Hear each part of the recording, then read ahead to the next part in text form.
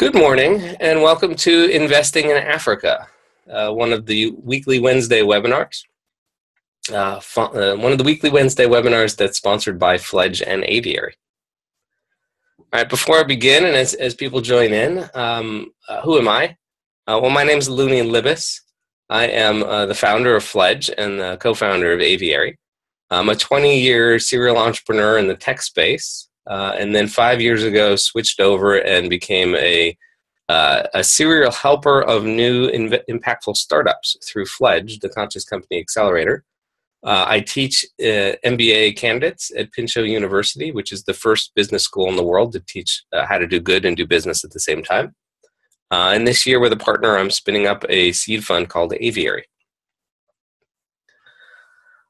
Big shout out and thanks to Investor Circle, which is a national impact investors angel group, if you're unaware of them, at investorcircle.net. And a big shout out because they had 2 trips to Africa in the last year, and I was happy enough or lucky enough to join in the second of those trips. We went to Nairobi, and about half of this talk is going to talk about what we learned from the Nairobi trip. All right, so let's start out with some basis of facts. For those of you who are in the United States, we're all familiar with this map. I gather most people in the world are familiar with this map. I grew up on the east side of this map, where most of the Americans live. The states are rather small. You can drive through 5 or 6 or 7 in a day. Right? It takes you 1 full day to get from the top to the bottom. I now live in the top left corner, where the states are way larger. Where it takes you all day to cross Washington or all day to cross Washington, Oregon, and down into California. They get rather large. If you're from Europe, you got a similar map. The countries are similar sized, the U.S. states, right? There's some big ones and some small ones, and you can spend a day driving across 5 or 6 states if you want. I remember when I lived in Paris, I took a train through France, Belgium, and Germany all in one day and back. So it's a rather compact place. And then we all get shown this map of Africa. And I remember as a school kid, I had to memorize the names of all the countries and maybe even the capitals. And it looks about the same, right? It's split up into a bunch of states. On the left, they're kind of small. On the right, they're kind of big. But who knows, right? Without going there and without studying the place in more detail, you think, great, Kenya, Tanzania, those are maybe Western states, right? Or maybe the middle states. But in fact, when you put them side by side at the same scale, you suddenly discover that Africa is huge, right? You suddenly discover that the United States barely covers the northern part of Africa. In fact, I think the scales are still slightly off here because I've seen other maps where the U.S. fits within the Sahara Desert, right? With the continental U.S. with a little bit left over, and Europe fits in here as well. And then there's more space for more countries, right? Africa is humongous. And just for comparison, Tanzania is slightly larger than California in landmass, right? So that's kind of the one of the big states in the U.S. is one of the average states in Africa. All right, now you can't talk about Africa without talking about a little bit of history. And of course, most of Africa was colonized. And so if we look at the map in 1945, there's still aspects of that exist today, right? So the languages that are still spoken are indicative of the colonization. So on the west side, where the French were, they speak French. And the British, right, which is this odd greenish color, is most of East Africa. And then a few on the west side as well, like Nigeria, and what's listed there as Gold Coast, which now is we'll go back to that, and a few others. And so they speak English on that side. And then the Portuguese lost their lands, and so those are more or less equivalent to the British lands these days, right? And South Africa is its own little beast at the bottom. All right, because of that colonization, you will find that in some, basically in the British African countries, you will find that there's British common law, right, which is not terribly surprising. And so for an American who's doing business in Africa, the law looks like the law. It's the same basic structure because we were once a colony too, and we took the British common law as our basis. And in French Africa, they use civil law, which is basically Napoleonic law. And so if you're from continental Europe, you'll find the law is pretty similar on the west side of Africa. All right, in terms of where investors are dropping into Africa, I'm sorry, it was Ghana that dropped out of my mind. What I have seen, at least, being American and English speaking, is that British Africa, or former British Africa, is the countries where most investors are dipping their toes in the water for Africa. And so these five, Ghana, Nigeria, Kenya, Tanzania, and Uganda, are by far what I've found to be the leaders in terms of dollars flowing from outside into startups. And specifically, Ghana and Kenya seem to be the go-to countries at the moment. Nigeria is definitely in there. Whenever you see stats about investing in Africa, you will see Nigeria is often at the top. Two reasons why. One, they have 180 million people in that one country. And so it is it's the most populous country on the continent. It is a massive country, and it's also an oil power. So Nigeria and Angola on the west coast are oil countries. Nigeria is a member of OPEC. And so a lot of the foreign investment that's going into Nigeria, when it's listed on statistical sheets and websites and whatnot, is oil money. It's going into refineries, and so big investments. In terms of little investments, you'll find that much more common in Ghana and Kenya. Then if you're unfamiliar with the regions, Kenya, Tanzania, Uganda, and then Rwanda and Burundi make up a federation called the East Africa Community. Right, so that's their logo up there, the EAC, or they just call themselves East Africa. They added South Sudan recently to that confederation. And they are going down the path or they currently have open borders, just like Europe, where you can just, if you are East African, you can cross the border without showing a passport. And they're going down the path of creating a monetary union. And the optimists say it's 3 or 4 years away. And they're also going down the path of creating a single country. And that the optimists say that's 5 to 10 years away.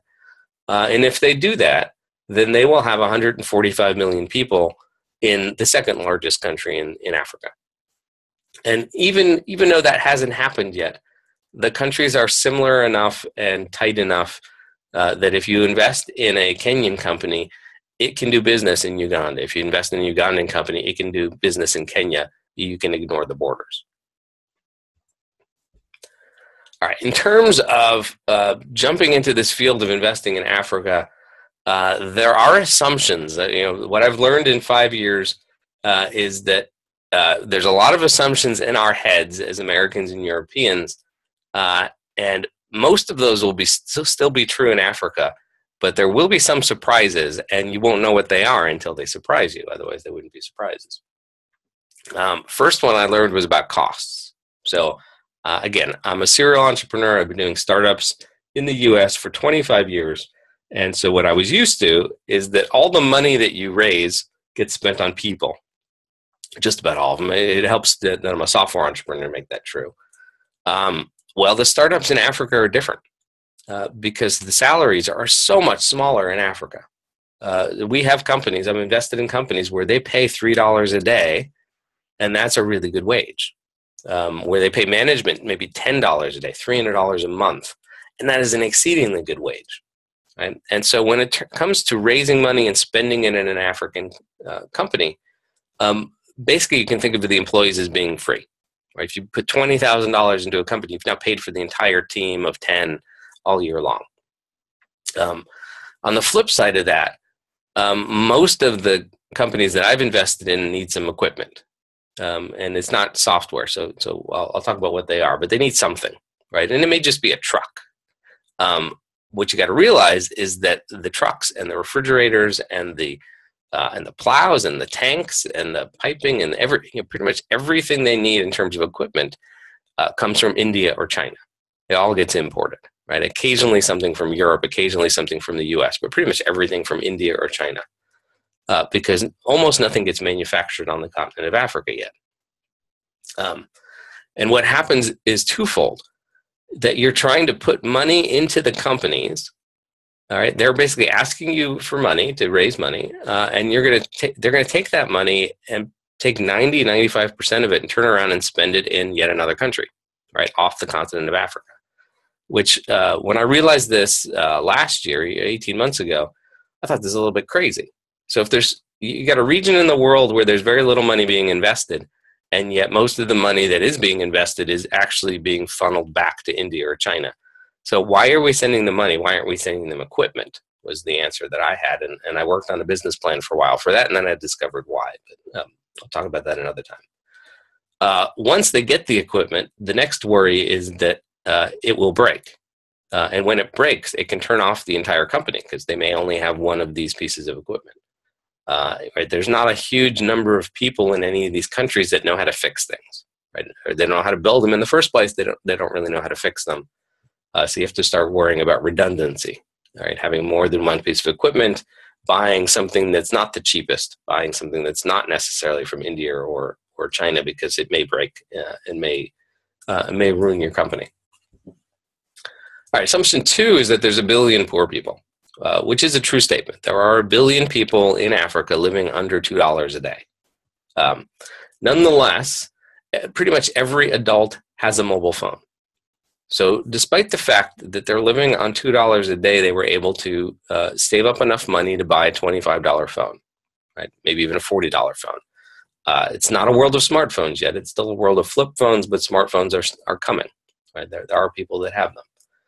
If you can provide a useful service for $1 a month, right, or a product that's about $10, then the market opportunities are humongous. You multiply that by your billion, and that is your total market opportunity. If you can do this in Nigeria, right, there's 180 million people that can do that for you, right? They can buy your product. And so in terms of the billion people, you're not going to get there instantly. You're not going to get there quickly. But you can do this in countries that have 40, 50, 60, 180 million people in them. And $1 a month is $12 a year times 100 million people. Is a large sum of money. And the last one is a fairly new one, which is what they call pay-go, or what we would call pay-as-you-go. And pay-go has proven in Kenya and I think Kenya and Ghana so far to be able to sell $100 products. And so what pay-go means is, for instance, you want to buy a solar panel for your house, right? So not just a solar lantern, but a solar panel and 2 lights and the batteries and everything that goes with it for your house.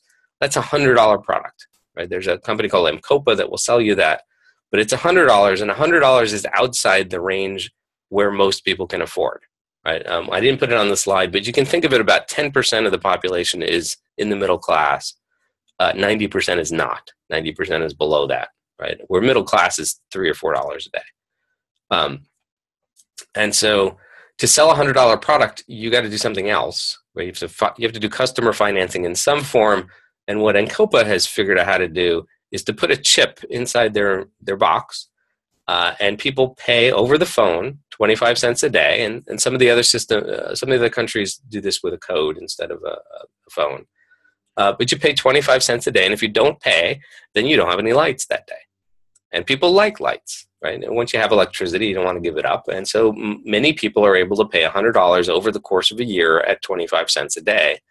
And what's really fascinating is what's come this year, which is other products that are being sold by the same company once the $100 solar panel is paid for. Because now you have basically a line of credit and proven customers that are able to pay it, and you have a stick, right? You have the carrot of providing the products, but you have the stick, which is you can turn their lights off if they don't pay for that other product as well. And so that's up and coming, and we'll see that roll out across the whole continent. All right, in terms of internet, right, we can reach 5 billion people on the internet.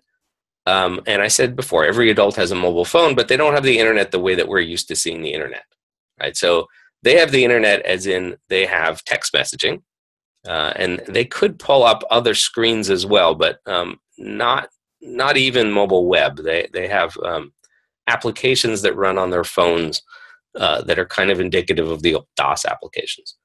There are PCs, there are internet cafes. People in the cities do have PCs at work, but web access is not what it is, not what it was even in the 90s in the States. So when you think of people are connected, they're connected by text messaging. All right, in terms of payments, you also worry about that. So there's 50 countries to deal with many different types of currencies. There are no credit cards. We can jump straight to the bottom. There's not just no credit cards. Very few of these customers even have a bank account. So in East Africa, where I'm most familiar with, there are saving and credit co-ops that are run by people themselves. There's hundreds of thousands of co-ops that are somewhat unregulated and basically run by farmers themselves. So you're not going to find credit cards there. You're going to find cash economies. But in Kenya, and so far really only in Kenya, everyone with a mobile phone can send money. Right? So M-Pesa is the name of that service. There are lots and lots of articles describing what it is and how come it succeeded. But really, no one knows exactly why it succeeded because no one's been able to replicate it at that scale in any other country. Even when the same company brought the same service to Tanzania, it didn't take off.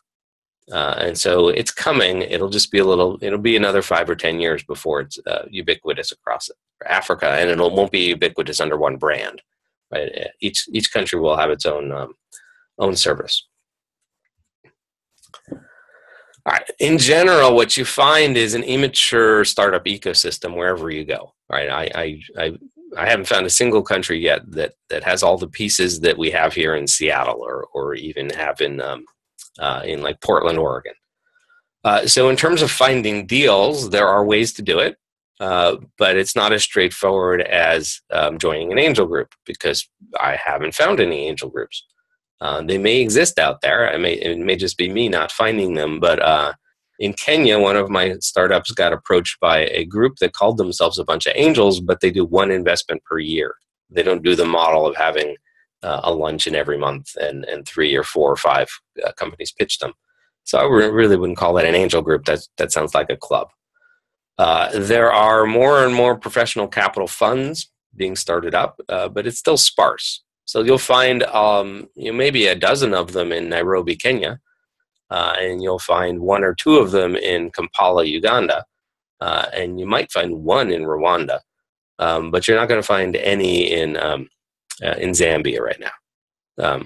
And I found one in Malawi, which is the 3rd poorest country in the world, but they can't find enough deal flow, so they're looking to invest in other countries. Like most places, banks don't like startups. Unlike the US or Europe, banks don't seem to like companies at all. Banks don't seem to like to lend money at all because everybody I talk to complains about the banks. In some countries, the banks charge you money to deposit money in the bank, which I find a little bit crazy, as well as charging you money to take the money out. And the normal interest rates in these countries are on the order of at least 1% per month, so at least 12%, but usually somewhere between 18 and 30%. That would be a normal bank loan if you can get it. And really that's because the default rates are really high, because they're highly regulated, because they don't want to take any risk. And they view startups and people targeting the lower classes as a crazy idea. So really there is no banking that happens in the startup ecosystem. And then lastly, in terms of talent, one thing I left off on the slides is half the population on the continent is under the age of 16.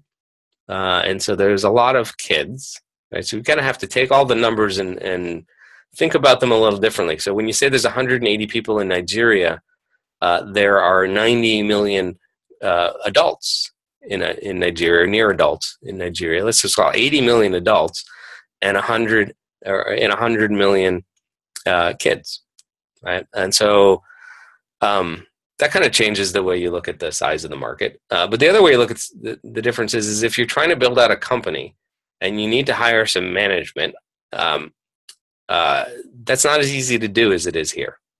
So there's talent. They do show up in the main cities. They are huge unemployment rates. It's at least 25% unemployment is the norm in these countries.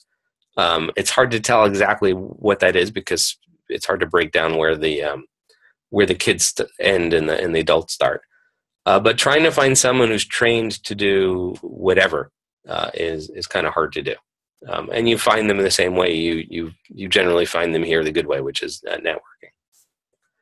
All right, that all said, the opportunities are humongous. So if you're looking to invest in tech, which is kind of a common thing for investors to do, there's plenty of tech companies. There's an app for this and an app for that. And again, there's a billion people who could use an app that help them in life. And again, phone-centric apps, right? So not apps and not websites, but something that interacts with people on a phone in a text-oriented manner can take off. That's nice. Personally, I'm no longer a tech investor, and so I have a few of those, but mostly I have investments that are what I would call infrastructure, right? And infrastructure includes food. Right? Everybody eats. The continent does grow enough food to feed everyone on that continent. There's just a lot of losses between growing it and selling it, and so they're a net importer of food at the moment, which makes it a huge opportunity to grow food better. And then in terms of infrastructure, when I use that word, I mean everything. Everything from better internet access to better logistics, shipping, information. What else have we moved around? And just moving around stuff between retailers and wholesalers is a business opportunity. And so keep going on this. There are huge, and when I say huge opportunities, you could probably find 100x opportunities on the continent if you look for them, but don't look for the traditional 10x return the way you're normally taught to do it here in the States or in Europe, right? So I have a whole other, the first of these weekly webinars talks about how to invest without waiting for your exits, because in Africa there are very few historic exits, right? If you're going to look at a company in any sector, and then try and find what other company started in that space and had an acquisition, you're going to be lucky if you find one. And then on top of that, there are very few natural acquirers. So what I mean by that, if you're not familiar with the term, is if, again, back to tech, if you have a software company here in the States and it takes off and gets just go, let's say 100 million users, it doesn't matter if you have any revenues or not. If you grew to 100 million users in 2 or 3 years, or even 1 year, you're going to get acquired by Google or Facebook or Microsoft or Apple or someone like that. We've seen that before. It was called Instagram. Same thing just happened with LinkedIn, right? They have about 200 million or 300 million users, and Microsoft found value in that and so purchased them. Right? They were already public at that stage. Well, in most sectors, in most places in the world, there are not those big public companies that buy success. And so you can't exit that way. You need to do something else. And what you need to do is worry about cash flows instead. So you got potential for huge profits. How do you share in the profits is basically the answer there.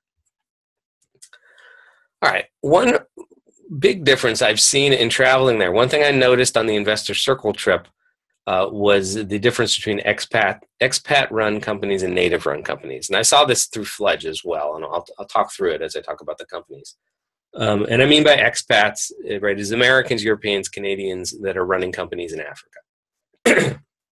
All right, so line by line, I'm going to read this, which I generally don't do. Right, so the expats are going to look and talk a lot more like you're used to. Right, they're going to talk like you. They're going to be educated in European and American colleges. Some of the Africans will as well, but nonetheless, a lot of the team will come from schools that you've never heard of. Generally, the expats have learned about Africa by either being in the Peace Corps or something equivalent, where they did some service work overseas, fell in love with a certain country or certain region, and basically the next bullet down. I think they know the market because of that, versus the natives who grew up there and truly know the market. You will find that the expats can and do eventually go home. right? That home is not the country they're living in Africa. That home is still the States or Europe or Canada.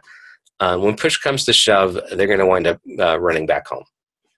The natives are already home, which means they really got no place to go, and they need to succeed because the cultures in these countries, even the ones that are somewhat entrepreneurial, they don't look upon failure like we look upon failure out here on the West Coast, right? If you fail, you have failed as opposed to have tried, and so they're going to try a little bit harder.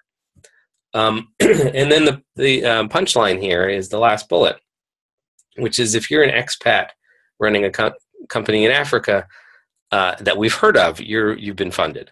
And in fact, the funding tends to flow more to the expat companies than the native companies. And it does because of the first two lines there, because they look and act like the funders, and the funders are trying to minimize their risks. All right, right before I get to the stories, I think there's one or two last ones, which is how do you invest? Well, you invest the same way you're used to investing. At least that's the way I've been doing it in the former British countries. So convertible notes, preferred equity. I use revenue-based equity. You can also do loans. I have organized a few loans into these companies. And in this case, you can do 10 or 15% interest. And that's considered a reasonable rate of interest to the companies. It's certainly a good return on investment if you get it. For the lenders, right? The American and Europeans are not getting 10 or 15% in their home countries right now. And so that's a perfectly good option. It's a little bit concessionary in terms of the opportunity, but it's a lot simpler to set up and it's understood on both sides. And then I have no qualms and have talked to many people who agree with me to invest in their limited share companies or their limited liability companies, right? So again, common law. It usually ends in LTD, not CO or Inc. And they're just companies, right? You can read their articles of incorporation. They look just like the ones here in Washington or Delaware. As opposed to making them set up an American entity or Seychelles or some other offshore haven company and investing in that, right? There's no need to do that. That actually in some cases just adds to your, certainly adds to your cost, adds to your complexity, and doesn't increase anything for you.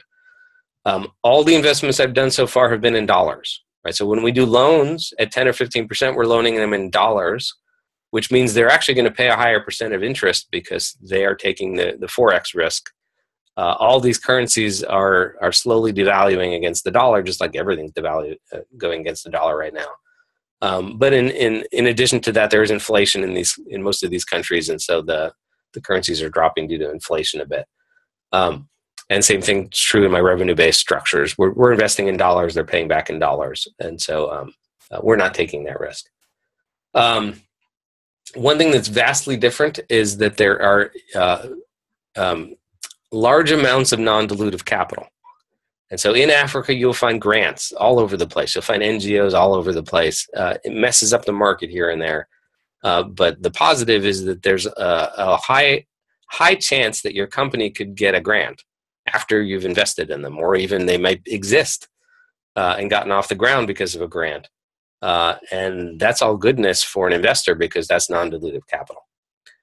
Flip side, of course, is that there's just not a lot of structure out there. There's not a lot of investors yet, and so there may not be any follow-on capital after you've invested in the company. So the kind of companies that I look for, which again you'll see in a second, try and use the minimum amount of capital to turn cash flow positive and then turn into cash machines, where any follow-on capital would just grow them faster. Right? It's not necessary. It's not urgent that they get follow-on capital. There's no time frame for it. If it shows up, the company gets bigger, and your either your chance of being paid back in your loan go up, or if you are an equity investor, then your value goes up. All right, so let's talk about a few of these companies. One of the poster children in Kenya is Burn Manufacturing. So here's a picture. We can see about 2/3 of their factory there on the left. That's Peter Scott, the founder. In the foreground, it looks like a pirate. It's me squinting in the background, and some investor circle members chatting with him. This is a very modern factory. It is the most modern factory of its kind in Kenya doing cook stoves. This is just a tiny little view of what's inside. large numbers of machines that are stamping out metal or cutting the metal in other ways. This is the welding section where they're welding the pieces together. You can see the black stoves in the background on the right. And you can see just a piece of the inventory on the left. There's like $100,000 worth of stoves sitting in this factory on the left. That's what the stove looks like when I say cook stove. So the one on the right is the one being sold right now. They've sold 150,000 of those stoves in the past 2 years. And they sell for about $29 a piece, if I get that right, $39 a piece. And the stove on the left is about to start production. Those are the hands of Boston Nair, one of the other co-founders and COO. This company exists from about $8 or $9 million in investment, much of that in the form of loans, about $1 million in equity, and about $3 million in grants.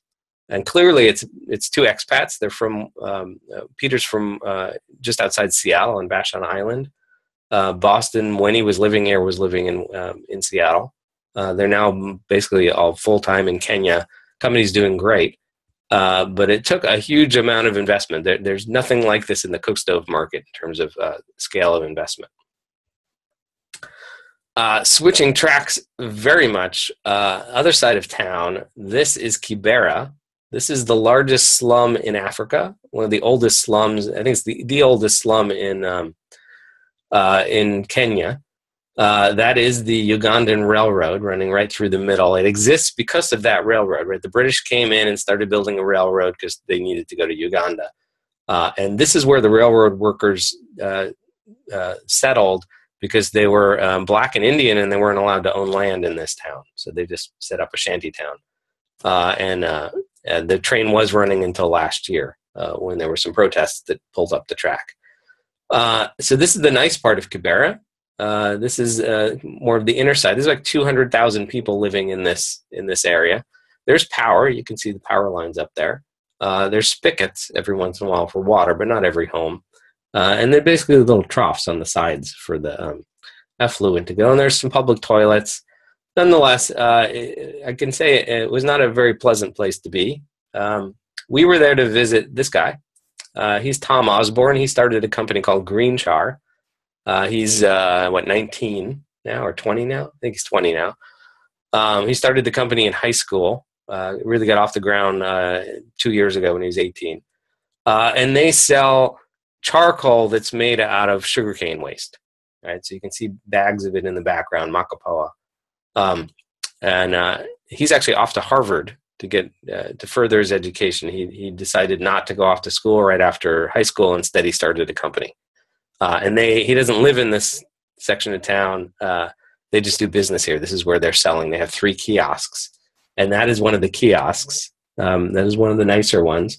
Just you can see what it's basically made out of sticks and sheet metal, and someone painted it in the branding of the company. All right, the other side of town, same day, I think we went over to the Mbigasi slum, which is one of the newer slums. And we met, and I can't remember her name, but we met this lady. She is selling water in that slum, all right, from a company called Jibu. And Jibu is in, I believe, 4 countries now, mostly Uganda, Congo, Rwanda. She's the first franchisee in Kenya. And they produce water. They basically take tap water provided by the city, but then they bring it into a production facility that's sitting inside of a shipping container. And so this is a picture inside the shipping container. The workers are all wearing clothing to keep keep their body hair and whatnot out of the water. Blurry in the background is the machine that actually does the water purification. It's the same kind of purification you would find in any normal modern facility in the U.S. that would be water based, right? Cleaning water or making soda or whatnot. It's just a lot of filters, and there's of course electricity to run all this stuff, but it's just basically cleaning tap water and then selling it for a profit. This company was founded by the tall guy there in the middle, who's a member of Investors, I believe he's a member of Investor Circle and Tonic, and his son. And they decided to bring water to places in the world where there wasn't clean water and to do it as a for-profit. And they're doing quite well. And again, they raised about $2 or $3 million to get it to the state it is now, and they're out raising more money. I forgot to say, in terms of comparing that, so we saw Burn, which raised 8, Jibu, which has raised 2 or 3 million. In between, we stopped off at Green Char, run by Tom Osborne, who's Kenyan, right? Grew up in Western Kenya in a fairly poor family. They have raised a total of about $300,000, where $250,000 of that was grants, versus millions of dollars to the expats, which again is indicative of what's normal out there. Another one we visited on our Investor Circle trip was Sun Culture. They sell drip irrigation. So they don't make the drip irrigation. It comes from, I believe it comes from India. But they basically sell rolls of drip irrigation, all the fittings you need to put it into your farm. It looks like that when it's installed. There's the founder of Sun Culture. And so it's all powered by gravity, basically. You would need a tank, and then the water just flows out of the tank and drips through the piping. The company also sells solar-powered pumps to get the water into the tanks. And here's a company that had about $600,000 in funding, which is enough to do what they're doing. And their claim to fame is that they can install this on an acre anywhere in Kenya for like $600, which is 2 or 3 times less, right? Like 1/3 the cost of anyone else in the country. And one thing we learned on here is, he looks, in terms of who is this guy, he looks like an expat. He's 3rd generation East African. There was a wave of Indian immigrants into East Africa, and so he's East African, although he was born in Canada. But his family's from East Africa. He's back to do his business there, and so here's this hybrid of native or expat, right? So born and raised in Canada and Canadian educated. And one last one I think from this trip we have is Toto Box. If you're familiar with Finland and how they do baby boxes there, they basically hand a box of stuff to every pregnant woman in Finland that has everything they need. Well, Toto Box sells the same kind of box to NGOs in Kenya to do the same kind of service. Here are the 2 founders of Toto Box. We were in their office in Nairobi. They were chatting about how this works. They have a second service that's kind of like Baby Center. So in the U.S., if you've been pregnant, or your wife has been pregnant, you've probably been to Baby Center. It gives you weekly updates on what's going on for your baby, and then has some postnatal information about how to take care of your baby. Well, they do the same thing for a fee over text messaging in Kenya. And basically, again, their customers are usually NGOs that are giving that away, or some middle-class people who want to pay for it. It's $1 a year or $2 a year. Right? Again, if you sell something for $1 or $2, it's easy to sell. So these guys had some funding, and were talking to us because they would like some more funding. So again, the natives we found were far less funded than the expats. All right, moving on to some fledged companies. In the foreground there is Ilya Timothea from Tanzania, born and raised in Tanzania. He's in his 20s. He saw this problem that half of the fruits and vegetables that are grown in Tanzania never make it to a customer. And so he started aggregating fruits and vegetables from smallholder farmers. That's the term of art. So basically people with an acre or a hectare, which is 2 acres. Started aggregating their produce, started teaching them how to grow it better, processing it and selling it into the city. Has increased the income of about 500 farmers now by almost a factor of 4. And one way to do that is that he added irrigation. There was no irrigation on his farm, just like there's no irrigation on most farms in Tanzania. It's got the climate similar to California, so they could use irrigation. So we got him a loan, and he used a loan to buy a tank and drill a well and put in some drip irrigation. He also used some of that money to build some greenhouses, because it's not that you need the sunshine; it's actually you need the shade and the protection. He then got a little bit of grant money, which paid for a truck, which is building a cold storage facility. And so it's under construction now. And again, in terms of costs, right, you would see something of this scale in the States and you'd think, oh my God, we got to sink in a few $1,000,000. His whole grant was $400,000, and they've only delivered about $125,000 so far. And so the whole cold storage facility will be maybe 200,000 or 300,000 built out. He's in a spot in the country that has electricity, which is rare in Tanzania. It's about 2% of the country is covered with electricity. And this is not, I believe, not next to the farm because there's no electricity at the farm. Elsewhere, and a different direction in Tanzania is this guy. His name's John Kaira. He was working for a copper mine in neighboring Zambia and decided to move back home to Tanzania and not just grow chickens, but grow chicken farmers. And so he's got a company called African Chicken. They just were here at Fledge. And in terms of money, just go back. So East Africa Fruits, which was Ellie's company here, only ever had $65,000 invested in them.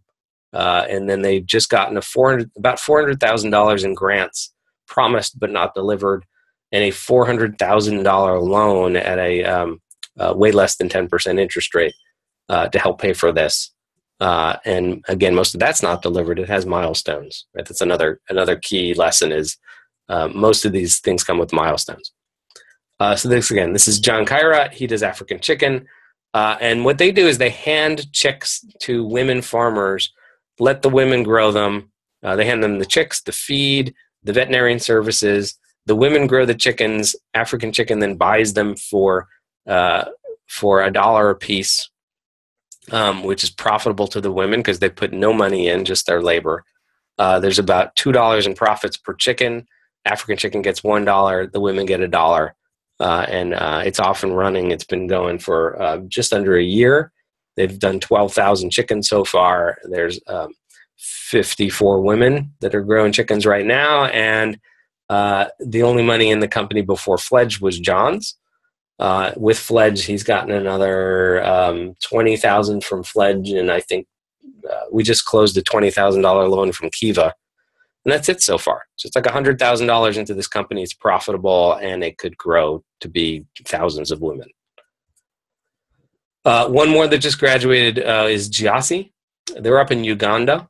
This is a picture of a catch of fish now that comes out of Lake Victoria in a day's work in Uganda. Basically nothing. The fish are just about gone. Lake Victoria is it's somewhere in between Lake Michigan and Lake Superior in size. It's huge. It used to support that whole region in terms of animal protein, but it's been fished out. So what Giassi has invented, and I don't know why other people didn't do this before them, but what they've invented is floating cages made out of bamboo, and bamboo is a local product.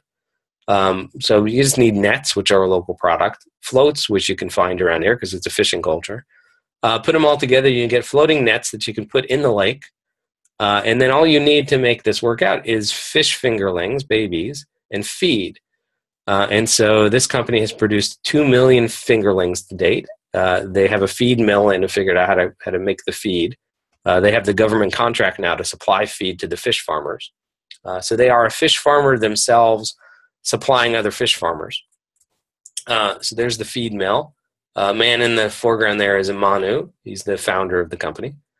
And again, the only money in this company before they came to Fledge was his, which wasn't a whole lot, maybe a few tens of thousands of dollars. And then he got 20,000 from Fledge.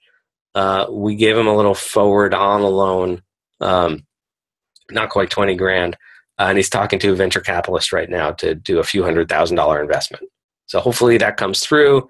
Company's profitable right now. It is of that style I talked about. It's a profitable company. They produce fish. They sell fish for profit.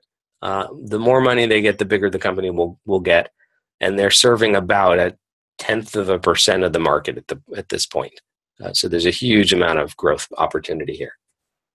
And so they're supplying fish to hundreds of resellers, right? Resellers who basically lost their job in the last 10 years because the fish disappeared. One more that graduated.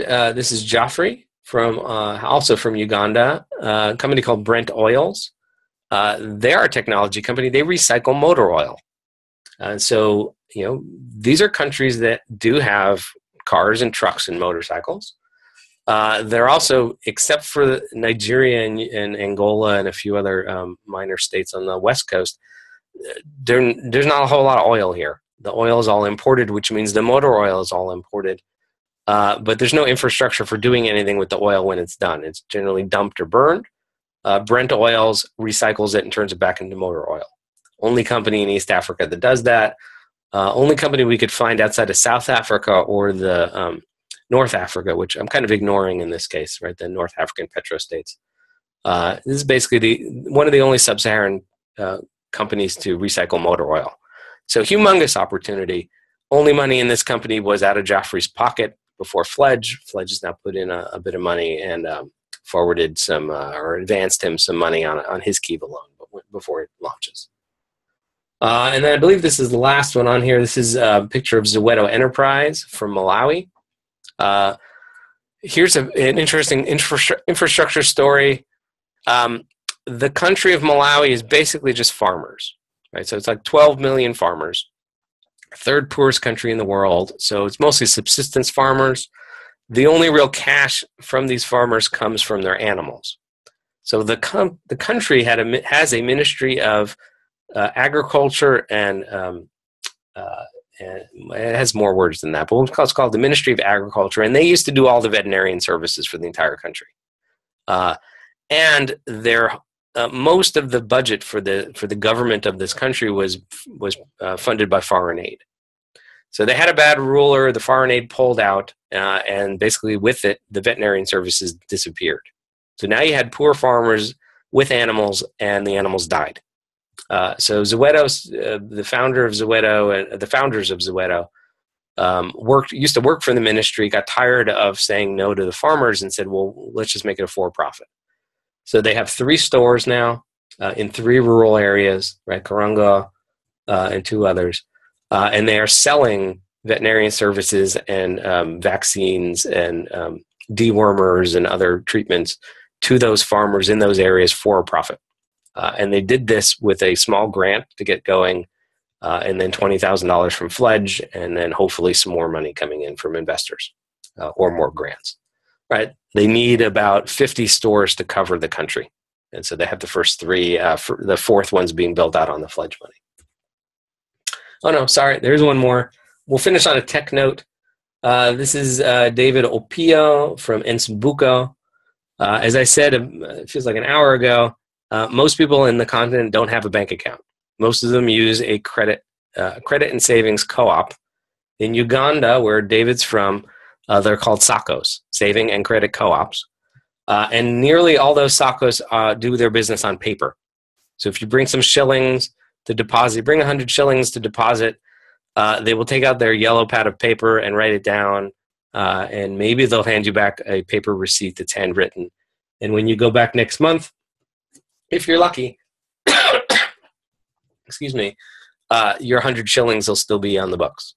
And I say lucky because we know that money is lost from corruption and just mismanagement from these SACCOs. So Nsumbuko is a piece of software in the cloud that puts the management of the SACCOs in the cloud. So when you make a deposit, you now get a text message saying 100 shillings was deposited. Here's your total balance. You can check that balance on your phone at any time, and now you basically have a good record so that the money can't be lost as easily. Well, I keep lying about last ones. All right, Juabar is in Tanzania, founded by a couple of graduates from a school in California. They recharge cell phones. So this is a country where every adult has a cell phone, but 2% of the population has electricity. So they put these kiosks, those are solar-powered kiosks, out in rural areas. There's 25 or so rural towns with these kiosks. And they're just cell phone recharging for a fee. So for 20 or 25 cents, you can recharge your cell phone. And these are the kind of phones that last for a week, not the phones we're using that last for a day. And so that's an affordable service.